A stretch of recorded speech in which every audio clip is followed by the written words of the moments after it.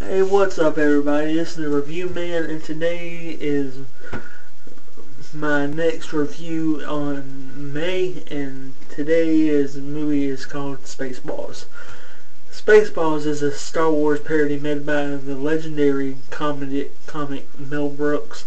Has Rick Moranis as Dark Helmet, a parody of Darth Vader, and all this other stuff.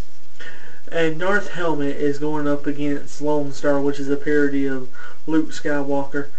And Darth Vader wants to take all the air out of this planet. And him and Lone Star are in this battle the entire movie. And so, and the king of the planet has to give his daughter up to Darth Helmet, but then he sends Lone Star to go rescue the princess. The princess falls in love with Lone Star. Sorry, I'm a little sick of this. But anyway, he goes and he rescues the princess. They have some fun, and it's got the late Joan Rivers as Dot Matrix, which is a total spoof of C-3PO, and then she's entitled to marry this big douchebag at the end of the movie. The princess is, but then he finds out from Yogurt, which is the parody of Yoga, played by Mel Brooks, that he has this little ring, this medallion that said he's a certified prince. And so but before I skip ahead to all that, they go to this this desert planet, and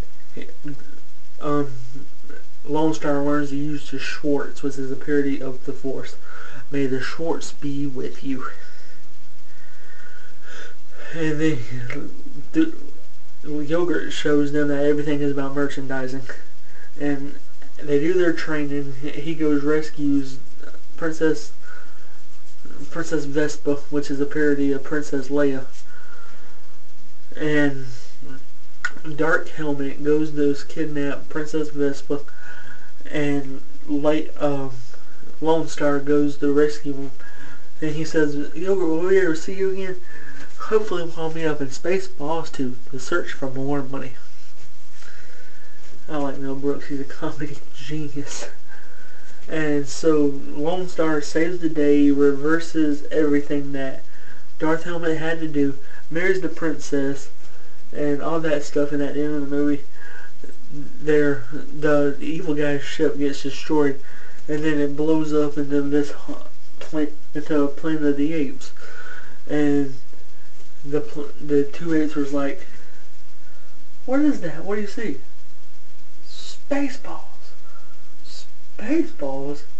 Oh shit, there goes the planet." And then that's where it ends.